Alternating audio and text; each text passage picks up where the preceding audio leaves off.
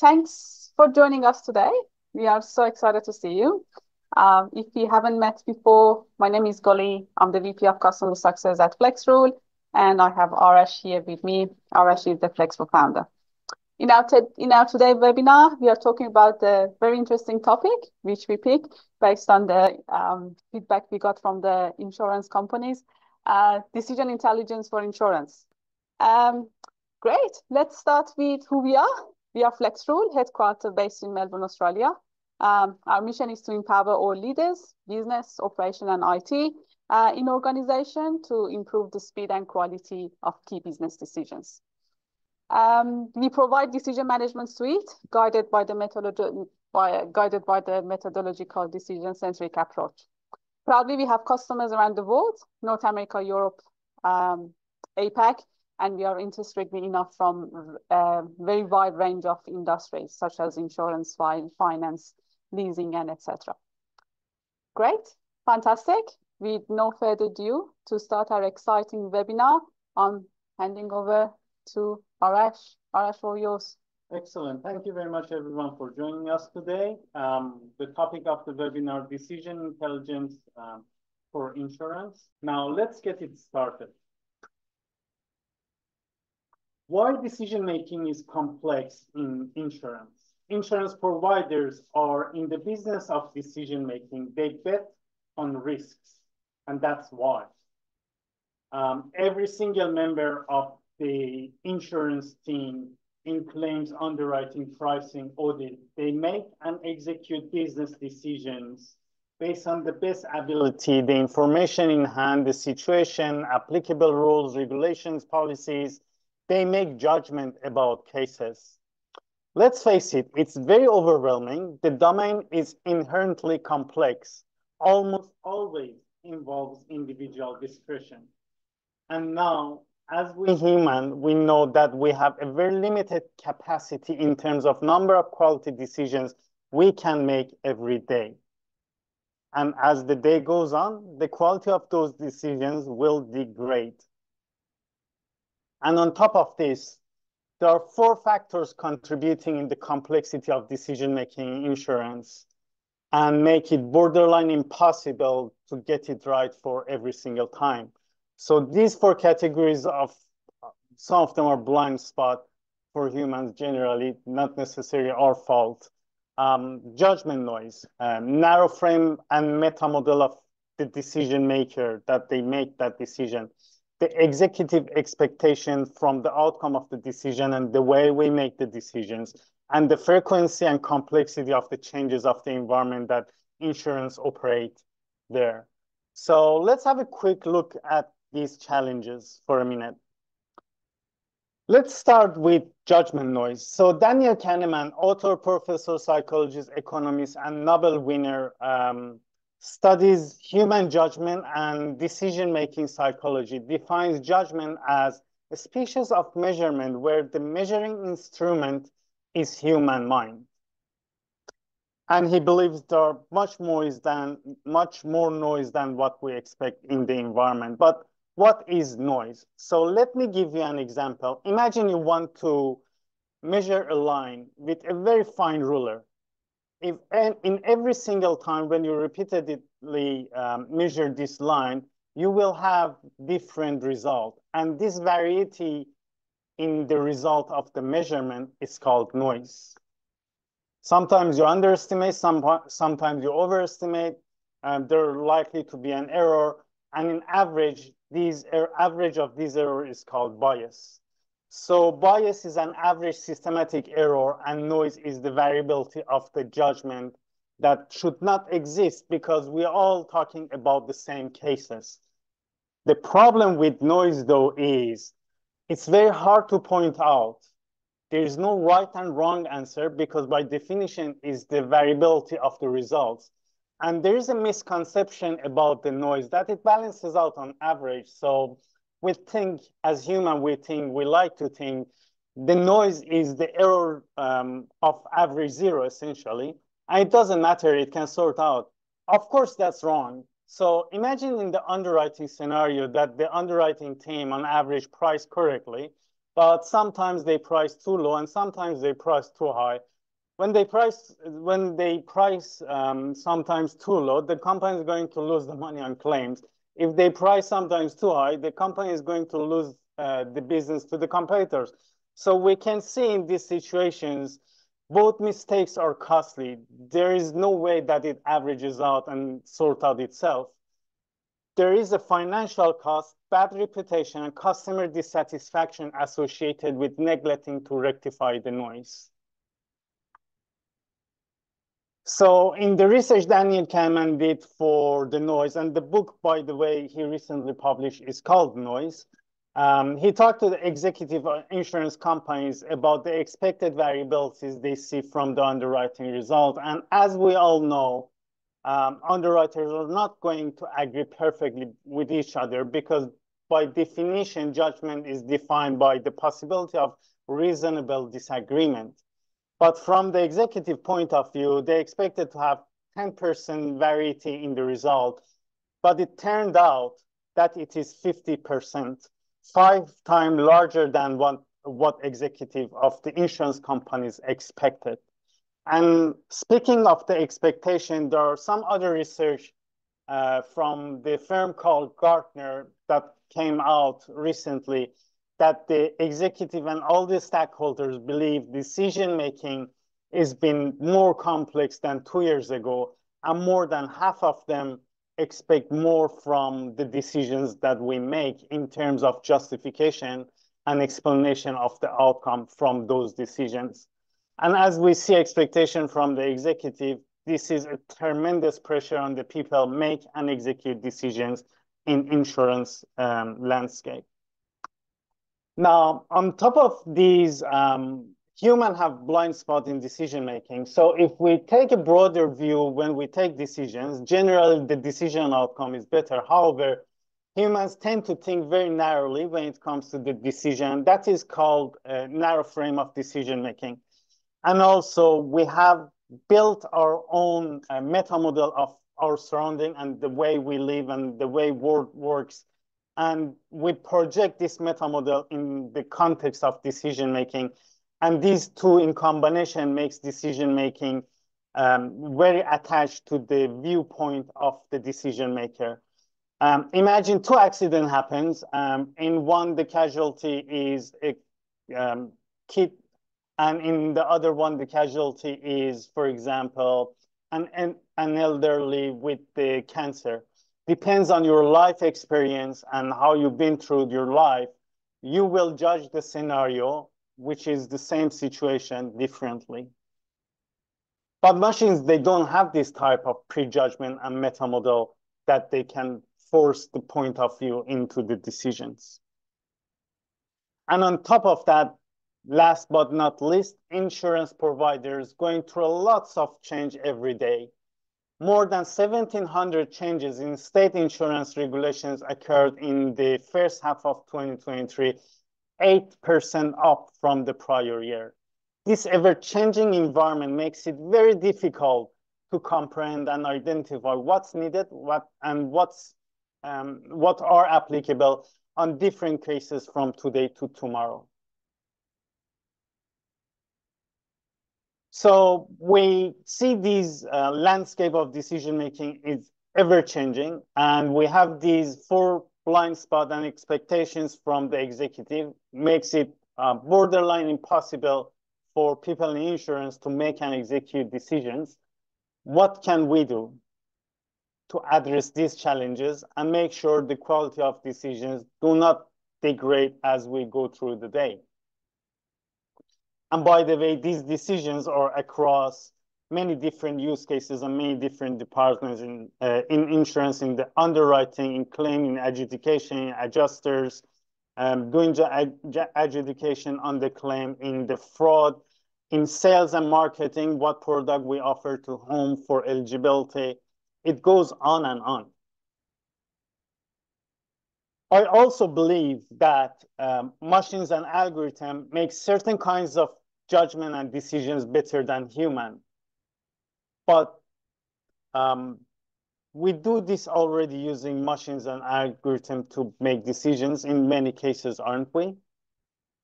So what is the difference? So what is the gap?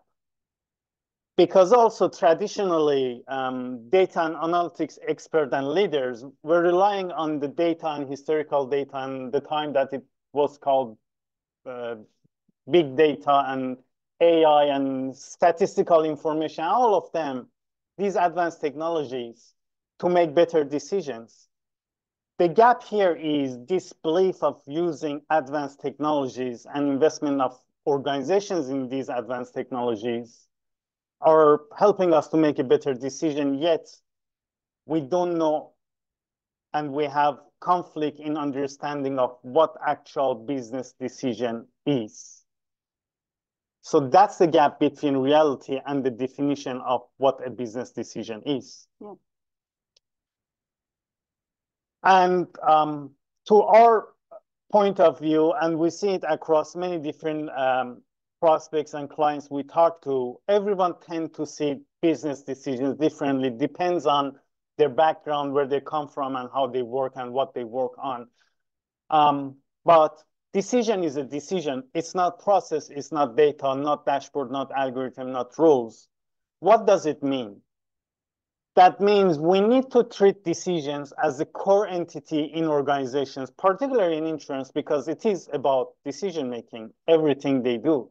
We need to model, manage, execute, monitor, measure, improve decisions explicitly.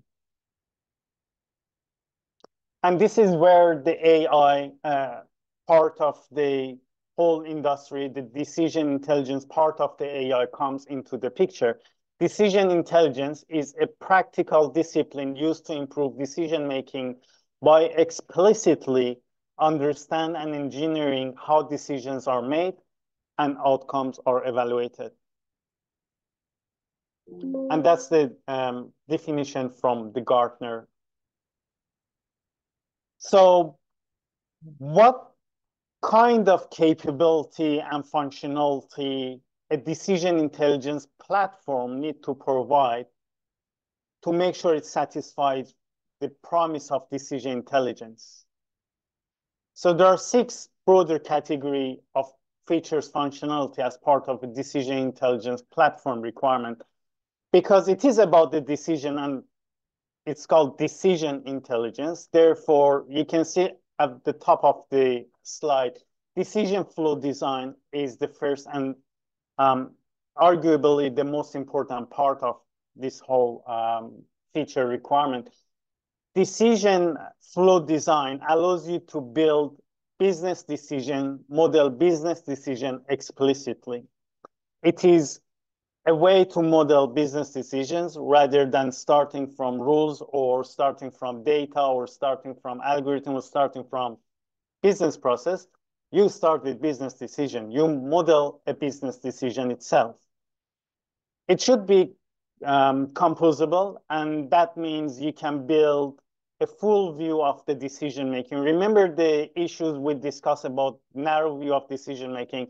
So this composability allows you to build a wider view, a holistic view of the business decision with a smaller decision unit. So it should be composable. Also, this is not just a visual model for that matter that sits beautifully in the PowerPoint presentation. It should be executable. So you make that decision, you model how the decisions are made, and this model is an executable model. And because now we have a wider range of decision units coming together to shape that higher level hierarchy of the business decision that we are making, it essentially requires to use multiple different techniques in AI, some rule-driven, some AI-driven, some statistical-driven, some optimization-driven. So that's why the composite AI techniques come into the picture. Now we have a wider range, a wider view of the decision-making. We can use a composability of it to build a holistic view of the business decision. It's executable, and then it requires to involve many different techniques of AI to satisfy individual units of that decision.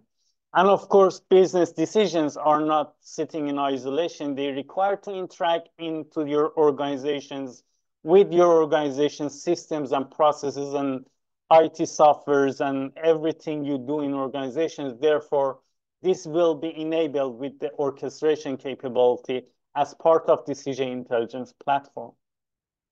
And of course, because of the expectation from senior executive of the company that you need to be able to justify and explain the reasons behind the decisions that are made, the decision auditing becomes one key capability as part of this feature set for decision intelligence platform. So decision intelligence is the practical discipline that allows you to explicitly manage, deploy, execute business decisions. Decision intelligence platform is the platform that, with providing a set of capability, allows you to do satisfy the promise of decision intelligence. So I just want to make sure we don't get these two confused. One is the discipline and framework of thinking. Other one is the platform that allows us to do that. So how does it look like? So the first comes first that we need to model a business decision. There are many different ways of doing business decision. I wrote an article about it, the pro and cons of different approaches. And we came to conclusion we need a decision graph. A decision graph in FlexRoll platform is an ability to decompose a complex decision to smaller decision units, more understandable decision units. They become reusable across multiple decision scenarios. So it is a composable objects of your hierarchy of the decisions. And then each decision unit, each node in this decision graph you see can be satisfied with different techniques of AI. Some might be optimization, some might be rule-driven, some might be statistical information from the data you have. So a decision graph allows you to model business decision holistically, allows you to build that relationship between the decision units of that business decision and specify the input required for those decisions for the execution. And this is, by the way, an executable model, not just a graphical user interface you see. So if each of those nodes in the holistic view of the decision-making decision graph, as you saw, can be satisfied with different techniques, and happens that some of them are rule-driven. You need to be able to model those business rules and specify business rules in an easy and visual way. So there are three different ways you can model those business rules. One is a decision table, a tabular form that is very similar to Excel, and it's intentional because then you can leverage the knowledge that you have in Excel. So you build the rules using a decision table, or if you like, you can use your domain language. You can build a ubiquitous library of your terms and glossaries that you use in that specific domain in claim and underwriting, and use them to express business rules using natural language.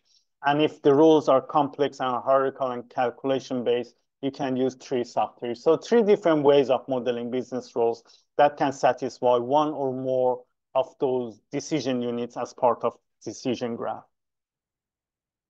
And if that happens, one of or more of those units in the decision graph are related to the optimization problem, which are many use cases across the insurance industry.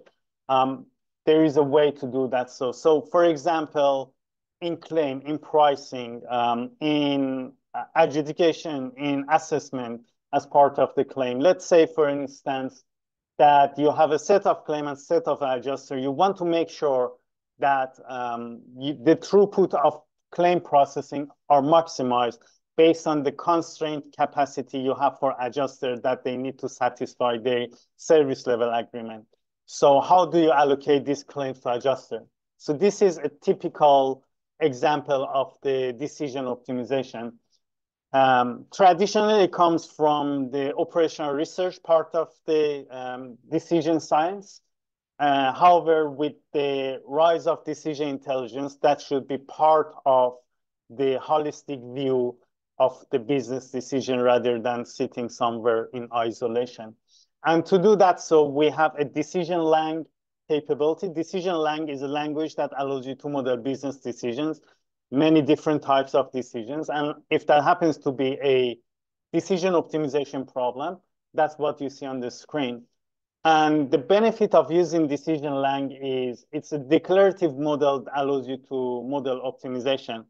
So someone might ask, why do we need another language? Because traditionally, when you do decision optimization, you need to use any generic purpose programming languages to use libraries like Simplex or Google or Tool or whatever that optimization library is that you're using. And that looks like this. As you can see, if the left-hand side is Python, a generic and very popular generic programming language to doing everything. And left-hand side is right-hand side is decision lang. So in comparison, you need to write twice more in Python to do exactly the same thing that you do in decision lang. Decision lang is declarative, flexible, and in a very concise way, you can model optimization problem. And more importantly, it's solver independent. So you can sweep in and out different library of decision optimization with the same model. And other part of the requirement of the decision intelligence was orchestration, because let's face it, you build a decision model. Now what? You need to deploy it, and then you're required to pass information to that decision, or as a consumer of that decision, whoever that team is, they may not have access to some of the supporting information they require for the decision making model that you have. So the decision model itself cannot really go and collect that information. You need to have an orchestration way to orchestrate between systems and information and data. And not only that, the orchestration should allow you to do long-range decision.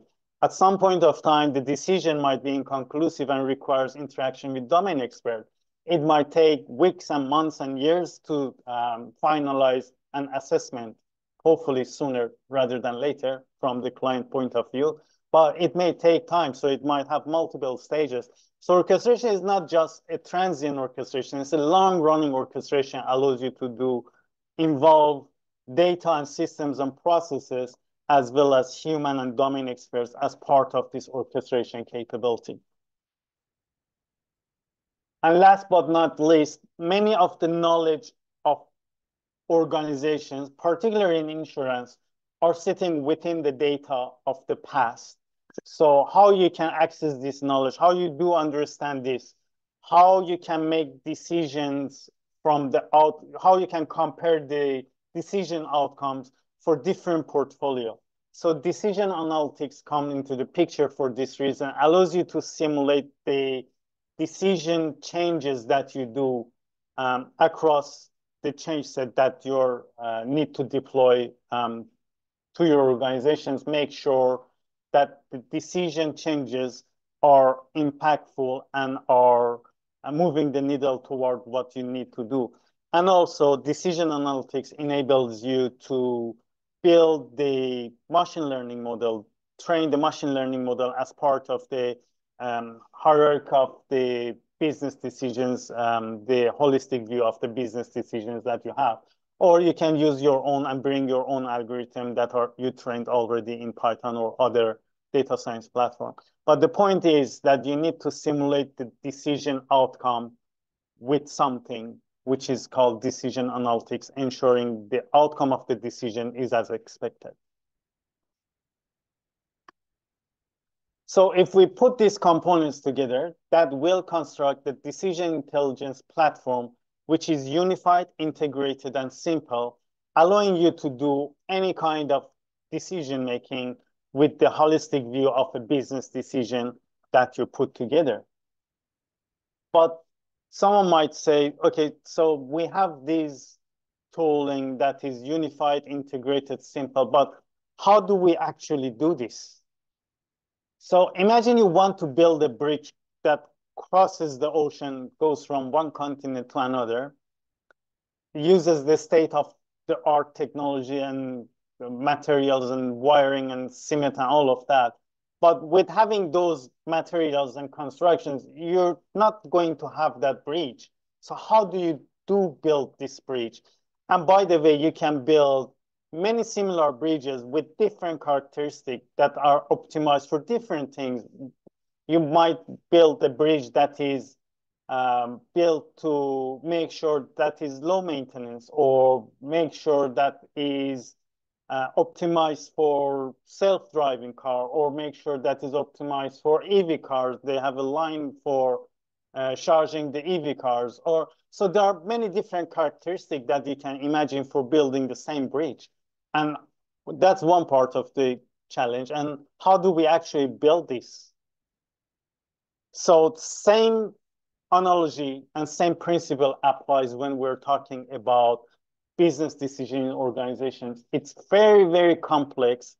It will be influenced with many different factors, and you can build a decision that satisfies many different characteristics. Now, decision-centric approach that brings people, rules, data, processes together in a very unified form that allows you to build, execute, and manage business decisions that are optimized, customer-centric, and situation-aware for different scenarios. So that's the promise of how we actually use the tooling to model and execute and build these business decisions.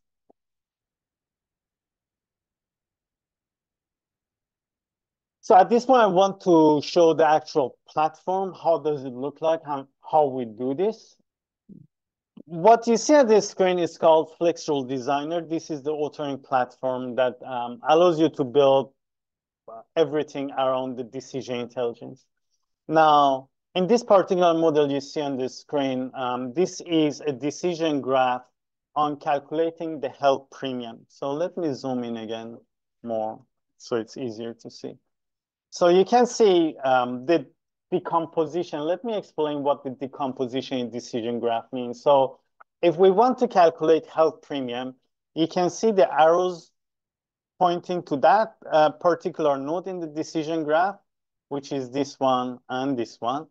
That means calculation of the health premium depends on base premium calculation and situational decision.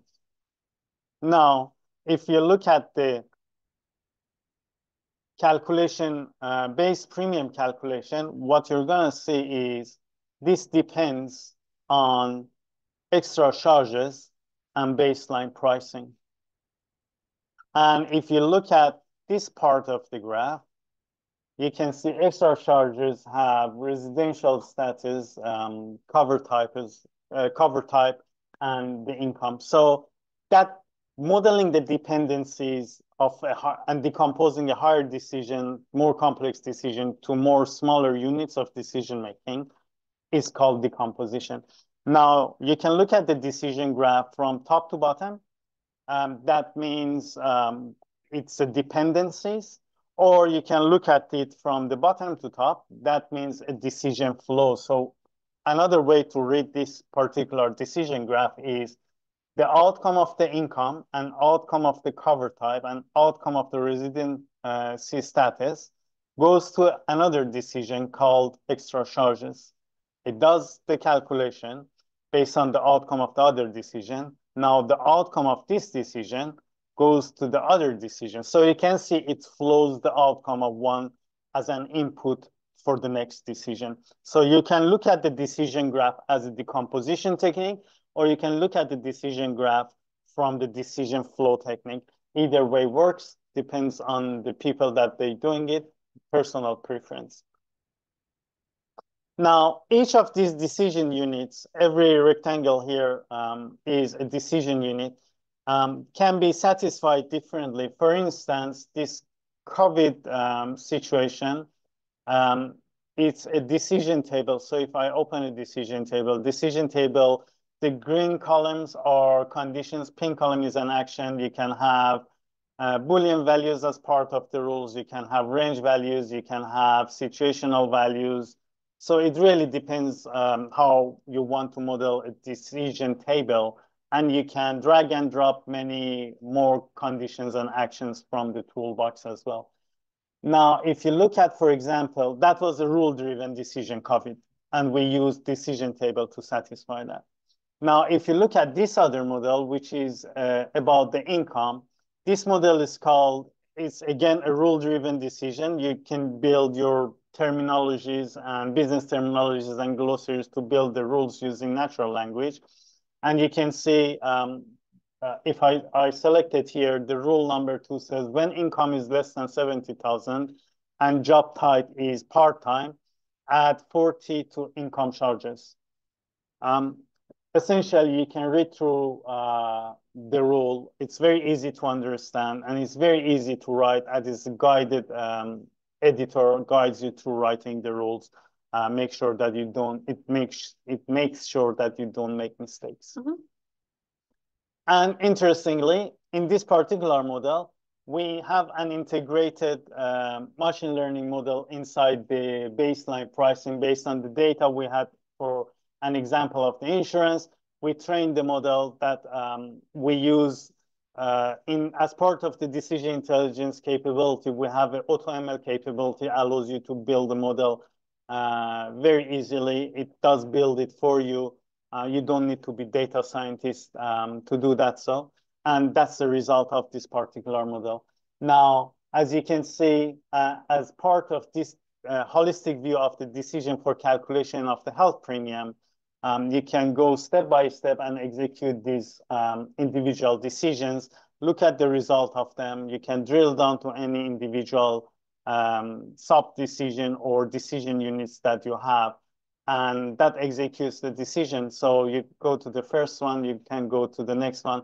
You are in control how deep you can go to executing those rules in terms of the simulation and debugging capability. We skip all of that and I stop it. So you can see as part of this execution, now we calculated the health premium with the value that involved that is the outcome of this holistic view, the decision graph for this particular scenario that involves multiple AI composite technique, machine learning, rules driven, and even the rules are using different techniques, decision table and natural language and so on. So I just pause here to see if we have any questions. Yep, actually, I actually have one question so far. Somebody asked how decision intelligence is different from what we do already. So the difference is that it's a unifying approach.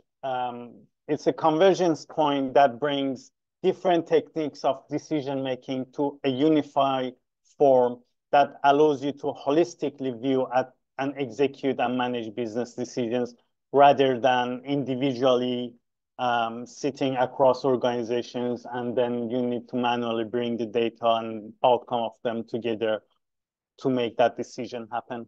A unified form of decision making, which works out based on the decision graph, holistic view of your business decision, which allows you to compose multiple different techniques of decision making as part of that. Yeah, and we have one more question. I guess we have 2 minutes to answer it. Is what you showed, is that a DMN based decision, and how is incorporated into orchestration? So yes and no. So it depends on how complex a decision graph is. You can you can export it as a DMN decision requirement diagram. So FlexRule decision capability is DMN compliant, and we are aiming to be conformance level 3 in the next release. So you can have all of those field expression, box expression modeled in FlexRule decision platform. So decision graph looks like decision requirement diagram, but it has more sophisticated behavior. So if you strip out those, for example, in any node, you can go and collect specific data related to that decision because it's a situational decision. So if you look at the very simple form of a decision graph, then yes, you can export it as a DMN, and yes, we are compliant with the DMN as well. And the way the orchestration works is, let's say that's a model for orchestration. So at some point here, you want to, let's say you go to a database and you want to collect the data, and then that's a decision we already seen. So you can drag and drop it here. So if I open this, that's the same decision. So you build your orchestration around the decision that you have. And then you can say, based on this, I want, for instance, send an email for the recipient of the decision.